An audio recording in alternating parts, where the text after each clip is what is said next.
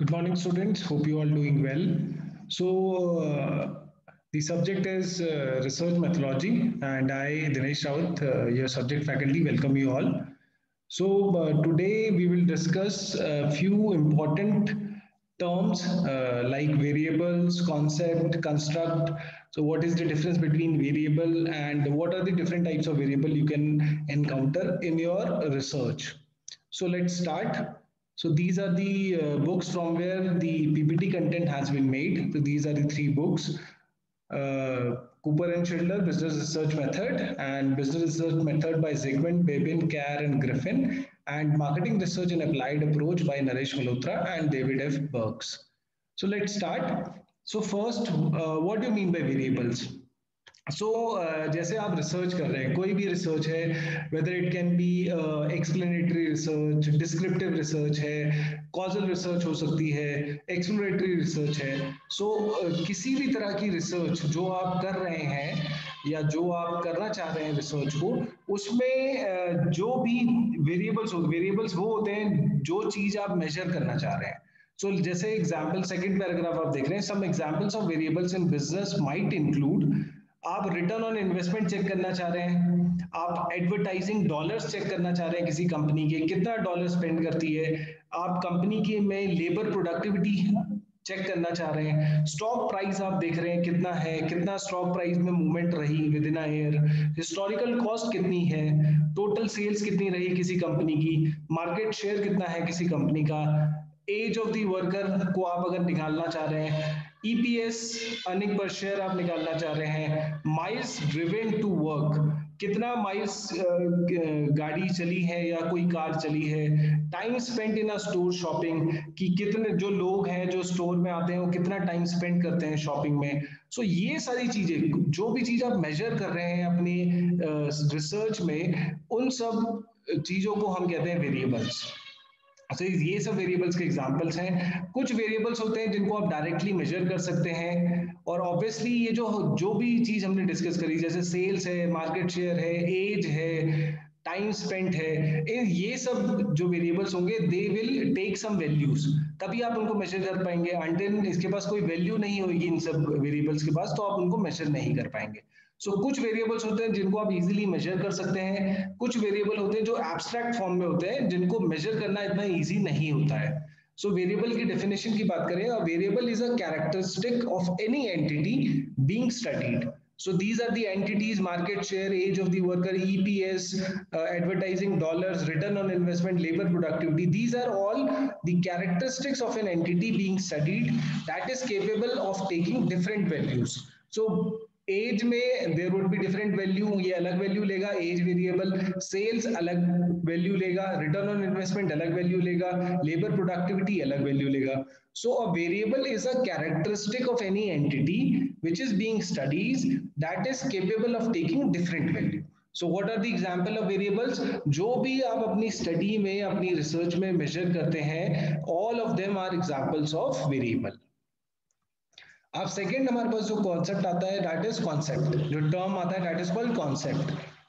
जैसे आप देख रहे हैं, अगर हम सेकंड पॉइंट से अगर आप देखें, इन ऑर्गेनाइजेशनल थ्योरी आप अलग अलग टर्म्स पढ़ते हैं, जैसे leadership, productivity, moral, they are examples of concepts.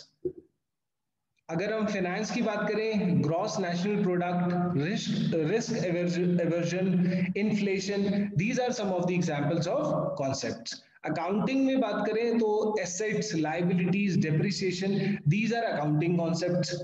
और मार्केटिंग में बात करें तो customer satisfaction, market share, loyalty, ये सब जो है these are examples of concepts.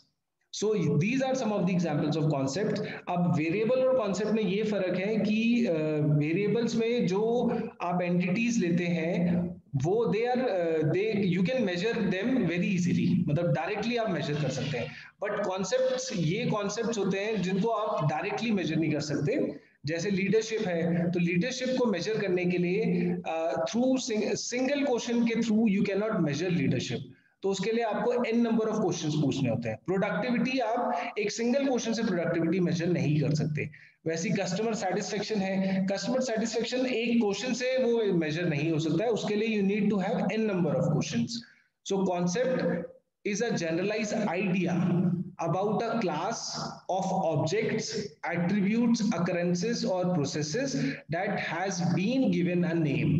So concept क्या है? It is a generalized idea about a class of objects, attribute, occurrences, और processes. सो वेरिएबल क्या था? वेरिएबल में नॉर्मल एग्जांपल जैसे हमने करे EPS, return on investment, you can measure them easily. And variable is a characteristics of any entity that is being studied. Concept is a generalized idea about a class of objects, attributes and occurrences. Examples जैसे accounting concept, asset, liability, depreciation. Marketing की बात करें तो customer satisfaction, loyalty. अगर organisation theory की बात करें तो लीडरशिप, प्रोडक्टिविटी. एंड अगर फाइनेंस की बात करें, थ्योरी ऑफ फाइनेंस, तो then inflation is one of the example of concept. So these are few examples of concept. Third जो term आता है वो आता है construct. अब कंस्ट्रक्ट जो जिसको हम डिफाइन करते हैं, कंस्ट्रक्ट में कंस्ट्रक्ट क्या होता है? इट इज जो आपने कॉन्सेप्ट पढ़ा है उसी का और एब्स्ट्रैक्ट आइडिया. सो एग्जाम इसका डेफिनेशन की बात करें अगर, N abstraction like personality is much more difficult to visualize. Such abstract concepts are called construct.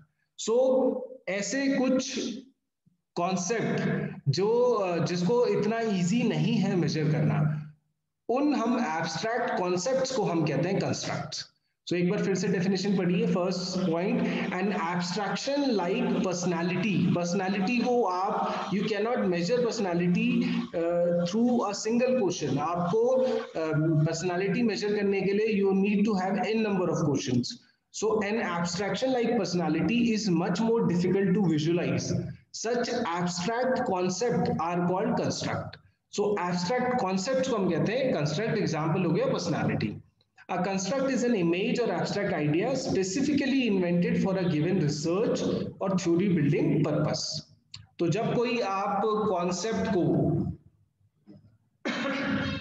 कोई भी आपके पास कॉन्सेप्ट है या फिर एक एब्स्ट्रैक्ट आइडिया है जिसको आप डेवलप करते हैं किसी एक पर्टिकुलर रिसर्च के लिए, उसको हम कहते हैं कंस्ट्रक्ट. सो जब भी आप रिसर्च कोई स्टार्ट करते हैं या रिसर्च आप कैरी आउट कर रहे हैं, उसमें you need to define your variables, your concept and your construct. क्या आपके कंस्ट्रक्ट हैं इस रिसर्च में जो आप कैरी आउट कर रहे हैं. So these were some of the key terms: variables, concept and construct. Variable के example return on investment, market share, ये कुछ examples हैं variables के. concepts के example अलग अलग field के हिसाब से, marketing की बात करें customer satisfaction, organization theory की बात करें leadership, और कंस्ट्रक्ट जो होते हैं वो होते हैं जो आपके कॉन्सेप्ट होते हैं एब्स्ट्रैक्ट फॉर्म में जो कॉन्सेप्ट होते हैं, उसे हम कहते हैं abstract concepts are called construct. जैसे personality is one of the example of construct. फिर वेरिएबल्स, ये this line is very important. Variable is used as a synonym for construct. तो जनरली जो आपकी स्टडी है या जो रिसर्च है उसमें जो भी वेरिएबल्स होते हैं, they can be used as synonym for your construct or the property being studied. Variable is a symbol of an event, act, characteristic, trait, attribute that can be measured and to which we assign values. So इसलिए जब भी जो भी research आप carry out कर रहे हैं, you need to define your variables, construct. You need to define your variable. आपके क्या वेरिएबल हैं, क्या वैल्यूज वो असाइन करेंगे उनको, और कैसे वो मेजर होंगे. तो अब हम करते हैं लेटेंट कंस्ट्रक्ट. लेटेंट कंस्ट्रक्ट एक टर्म है जिसको यू वुड एनकाउंटर जब भी आप रिसर्च कर रहे होंगे, तो you would see this term latent construct. तो जैसे एग्जांपल कस्टमर सेटिस्फेक्शन थे, ये जो कंस्ट्रक्ट कॉन्सेप्ट आपने देखे, इनको दूसरा नाम भी है लेटेंट कंस्ट्रक्ट, जो जिनको आप इजीली मेजर नहीं कर सकते हैं, एब्स्ट्रैक्ट फॉर्म में जो होते हैं, जैसे जॉब परफॉर्मेंस है, कस्टमर सेटिस्फेक्शन है, रिस्क अवर्जन है. सो इनको आप डायरेक्टली मेजर नहीं कर सकते हैं, इसलिए इनको हम लेटेंट कंस्ट्रक्ट भी कहते हैं. So in research, we use the term latent construct to refer to a concept that is not directly observable or measurable. So वो concept जिसको आप directly measure नहीं कर सकते हैं, उनको हम कहते हैं latent construct. So वो concept जिनको you cannot measure directly, that is called latent construct.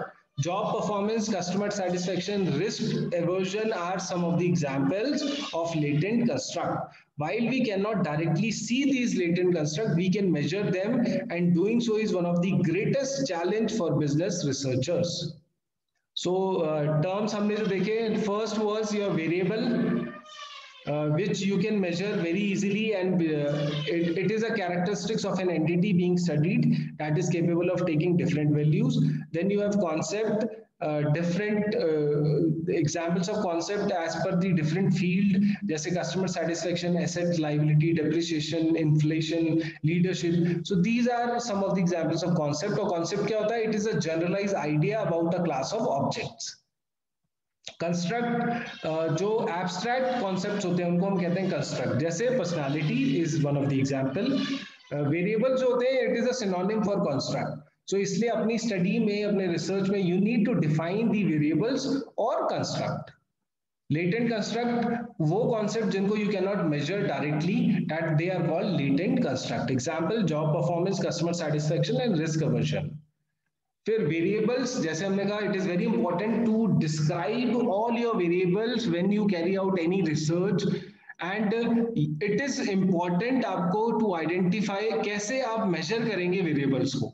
सो उस प्रोसेस को हम कहते हैं ऑपरेशनलाइजिंग the variables. Variables are at a empirical level. Variables can be measured. In this case, let's start from the first point. Retirement benefit and intention to leave. ये दो variable आपके पास हैं, retirement benefit and intention to leave. ये दोनों reflect the concepts of employ treatment and employ loyalty. So retirement benefit जो है वो reflect करता है एम्प्लॉय ट्रीटमेंट को, कैसे आप एम्प्लॉयज को ट्रीट करते हैं. एंड इंटेंशन टू लीव वो डिपिक्ट करता है एम्प्लॉय लॉयल्टी. तो जितना ज्यादा इंटेंशन होगी उतनी लॉयल्टी कम होगी. सो वेरिएबल्स हैं ये दो. Variables are at the empirical level, various variables can be measured. In this example, retirement benefits might be measured quite easily and precisely, and while the latent construct of intention to leave, अभी आपका जो ये variable है intention to leave, आप इसको you cannot measure it directly. So there it is very difficult to measure this.